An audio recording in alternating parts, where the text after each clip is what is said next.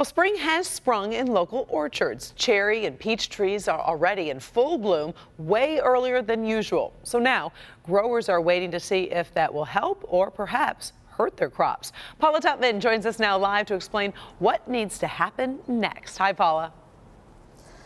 Hey, Karen, it's always a balancing act. If this happens, this has to happen. If this happens, this has to happen. But I want you to take a look at this because this is spectacular. If you can get out to northern Macomb County this weekend, this is absolutely rare. At Westview Orchards, they actually have a microclimate because of the rolling hills, and they are experiencing bloom growth they've never seen before.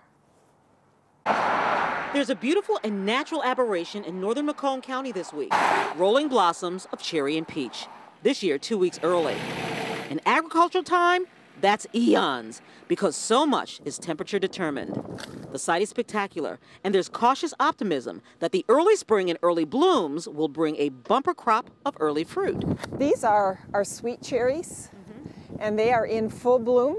Full bloom. Full bloom, yep. And Already. you can see there's a lot of them. Abby Jacobson, one half of the Sister Act of Westview Orchard, says the next 2 weekends will be critical because while the peach and cherry trees are in full bloom right now, These blooms are wide open. these blooms won't wait for the bees. Today, with the blustery cooler temperatures, the bees are in their hives, tending royalty. You just see where they're going to be making some more honey. You've got a few of them working down there. They're going, whoa, what was that chilly blast? They want the temperatures in that 60-degree and a sunny day. They like the sunshine. The trees actually started blooming 2 days after Easter, almost unheard of, except that horrible season in 2012. The decimation of a portion of the orchard is still visible from the year spring came too early and turned back into hard winter too fast, killing off the fruit trees. But with the abundant early blooms of 2017 and no frost in sight, knock hard cherry wood, fingers are crossed that the yield could almost even out cherry and peach production from the older orchard. A driving tour of their historic family farm yields a lot of information of what we'll be shopping for this summer, no matter where we live. What does this mean to our dinner tables? Well, likely lower fruit and vegetable prices with high production of truly local produce, provided a Michigan frost doesn't pop up in the forecast.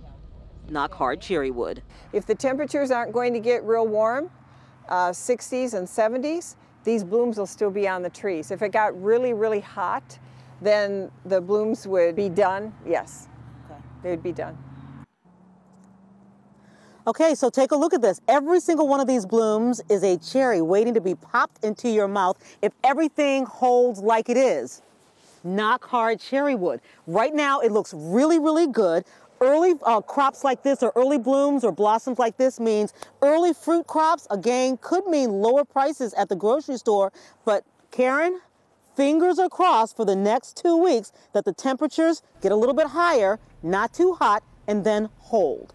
Oh, most definitely. All of those orchard owners work so hard, and obviously we want some good success for them as well. And what a beautiful background you have behind you, Paula. It's gorgeous. Not bad. You know, if you can get up here this weekend, this is the weekend to come and see this. Definitely worth checking it out. All right. Thank you, Paula. You have a good weekend.